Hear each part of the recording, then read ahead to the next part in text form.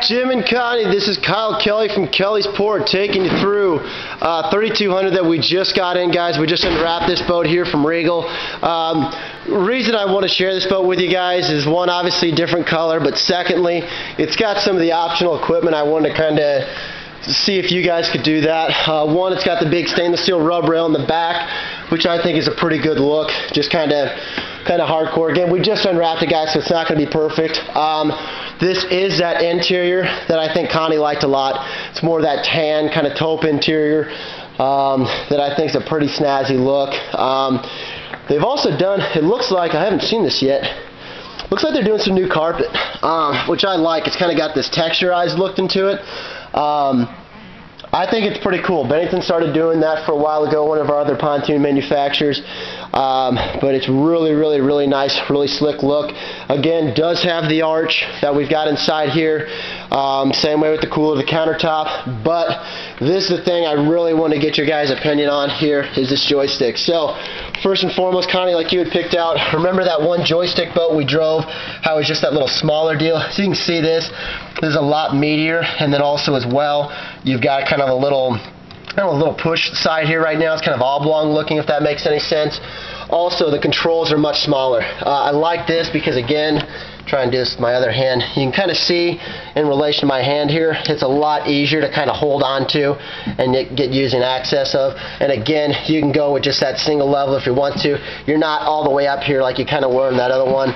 This you can kind of have like a hand rest. It's got an arm rest over on the side over here that you can kind of put your hand, so it's a lot easier access here as well. This one does not have the GPS, but again, that's an option. Again, it fits in real nicely right in the side through here. I recommend it. Again, it's 100% up to you guys. Also, with all the digital joystick stuff, you've got all this. This gives you way too much information, like gallons per hour consumption, stuff like that. Also, with these, this will automatically sync.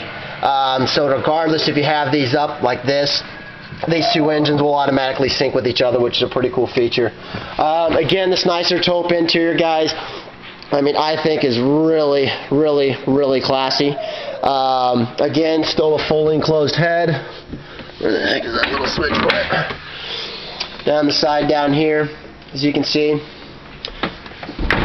And then walking through the center walkthrough, again, these bow filler cushions and stuff like this. Guys, it's a sexy looking boat. I mean, looks really nice. Again, we've got 42s and 46s and everything else in between.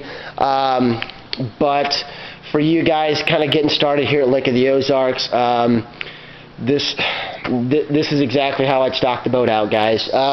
Color-wise, I like the color. The one disadvantage, you're going to have with black on the hull sides, it's going to show more. And let me kind of get over to the side here so I can kind of show you what we're talking about. As long as I don't fall down off this thing. And if I do, don't laugh. Again, it'll show more water spots and stuff when it's clean.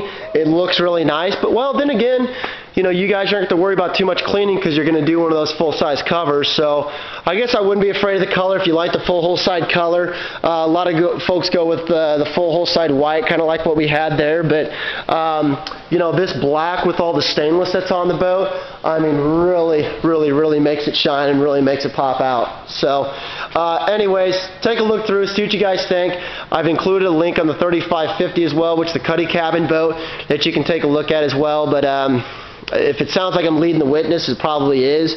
But again, I think this would be a neat boat for you guys. Anyways, Kyle Kelly from Kelly's Port, asking you to buy the best and only cry once.